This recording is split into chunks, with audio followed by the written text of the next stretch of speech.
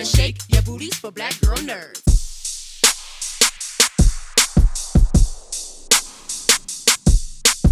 Hello, good to see you guys. Thanks so much for taking the time to speak with me. See you. I love Black Girl Nerds, by the way. Justice, I want to start with you. You know, your character goes through this emotional roller coaster throughout his journey in the film, which we're along the ride with him. And one of the things I notice is his character has some insecurity issues and he lacks self-confidence. Is ultimately those things what holds him back from what he desires? Yeah, absolutely. I think that he feels that discomfort. He feels it palpably, and I think that he's doing everything in his power to not feel that. But ironically, it's sending him in this vicious cycle of enabling people to treat him that way, and thus creating more discomfort. And I think when he learns how to hone it in terms of the society, he feels like a level of empowerment. He's like, oh, well, maybe I can use this to make some money, and I can use this to like have a purpose, but ultimately learns that that's unsustainable, that he has to do some real soul searching and create some boundaries in his life and stand up for himself, prioritize himself. Yeah, and that soul searching is definitely a key part of what we find out about his journey throughout the film. Kobi, to you, I remember I was at Sundance and screened it there. And I remember at the Q&A during the premiere, you had mentioned that Justice looked like a younger version of yourself. And It's I was curious, true. yeah, I mean, you guys do favor. As you were crafting together this script, did you insert younger parts of yourself into this story? Yeah, for sure. I mean, I think it's this it's a more extreme version of the journey than I went on, partially because of the magic, partially because of how cowed Justice's character is at the beginning of the film. But yeah, when I was a younger man, I was definitely I took up less space. I was much less comfortable, in my own skin, and I do think part of that story is race and the thousand little cuts and things like the magical Negro movies living in the background of my mind, telling me that I should be a supporting character instead of the lead. And I like to think that a younger version of myself would have really benefited from seeing a movie like this and been, I'd like to hope, a little more emboldened by it. Back to you, Justice. I love the idea of Black people forming their own secret society. And there are real secret societies. Why do you think that these kind of societies are formed? Oh, wait, are there real secret societies? Well, Well, I know the Illuminati because I mean, like the Freemasons Yeah. and the Illuminati. Yeah, the Illuminati, which I'm a part of. No, what's Well, it's the like I think Freemason? for I don't know what that is. I think for Black, like there's obviously like there's a real power in solidarity and just independent of like secret societies of just Black people coming together and being in a group and even just as an ensemble sharing our experiences, like Justice and I talking about our own sort of traumas around this stuff and our own experiences with this stuff. There's a power in that kind of solidarity, I think also Black people, we're all about community, we're all about helping each other through whatever. Yeah. And this is kind of turns it on its head, it's like Black people helping each other to help white people. yeah. And so, but I think with that a lot of the imagery around Freemasons and these secret societies is that, oh, this is the real power behind everything, right? Even though those are conspiracy theories, but it's there's this fantasy that there is like a secret group that's really running everything. And to me, as a Black person, like the secret thing powering America is racism, right? Like that's the secret sauce in here that we don't acknowledge economically, that we don't acknowledge in terms of our political history in certain cases, right?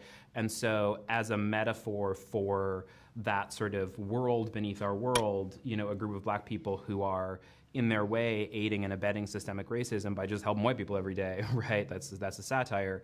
That I think is a really sort of tidy metaphor because it's not some secret group of Masons. It's a history of enslaved people and a bunch of other things. That's part of what the dark underbelly of America is.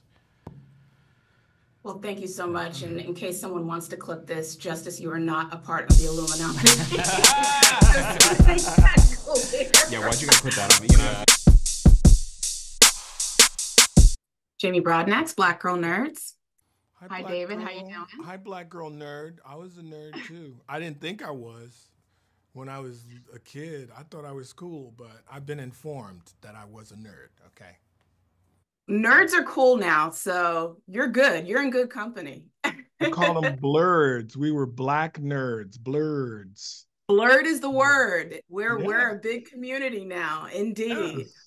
Well, thanks for taking the time to speak with me. You know, I saw this at Sundance and I saw you on the Q&A talking about working with Kobi in this film and how at first you were a little hesitant working with a first-time director. But then through this journey, you know, it was a very refreshing thing for you. So now that you've worked with Kobi, what are your feelings towards working with first-time directors?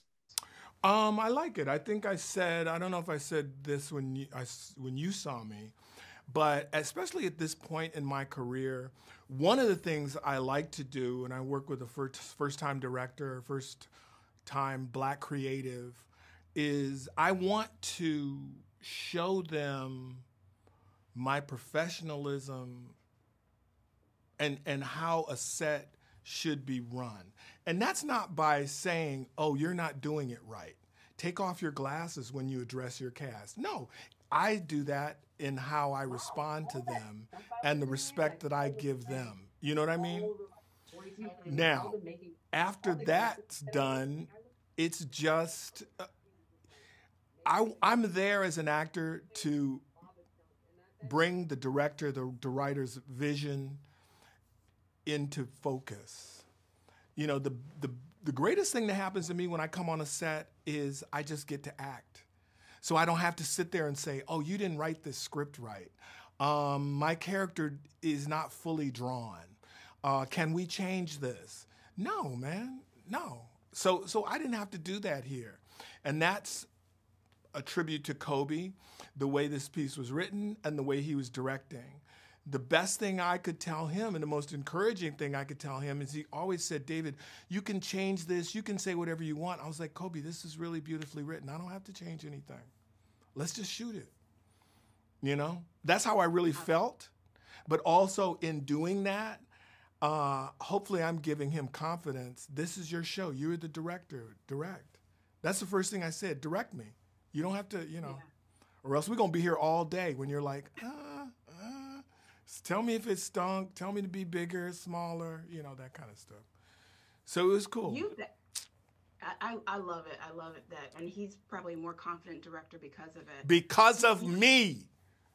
Because of you, and indeed, and because of you, I love the fact that you balance comedy and drama so well, which we see in this film. And people know you mostly from your comedy, but you're a great dramatic performer. We've seen that this past year with The Color Purple. Is there a skill to being able to craft the art of balancing comedy with drama? It is a skill. It is a talent. Not everyone can do it. But, you know, as a kid, the people I was really admired, I remember watching Jackie Gleason. You know, as a little kid, he was a broad comedian. But then watching him in The Hustler play Minnesota Fats, which was deadly serious, and he was so good, so amazing and awesome. Robin Williams was another one of my heroes. Richard Pryor, all these performers were hilarious. Richard Pryor was an amazing dramatic actor. And had he lived another life, if I could have been, you know, nudging him, I would have said, man, do a serious thing. Do a serious role. I remember when I saw him in Blue Collar, it was funny, but it was very serious and heartfelt. So those were the kind of guys that I try to emulate, especially as I get older, you know. Yeah. Well, David, thank you so much for taking the time to talk to Black Girl Nerds. I loved your performance in this, and I can't wait for everybody else to see it. Thank you.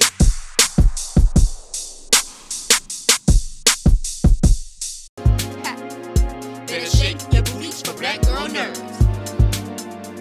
Better shake your booties for Black Girl Nerds.